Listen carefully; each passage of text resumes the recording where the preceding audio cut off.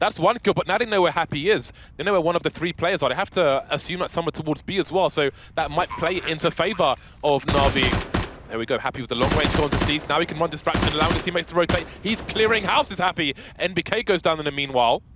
Edward now with the Tech 9, Flamie with the M4, trying 3 positions, but Flamie's the last man standing, and they got the 6-star. One more to fight, and he does it. He has crushed the buy of Envy. There are big problems here for the French. How did he do that, James? The quad kill, 8 points of health at the end.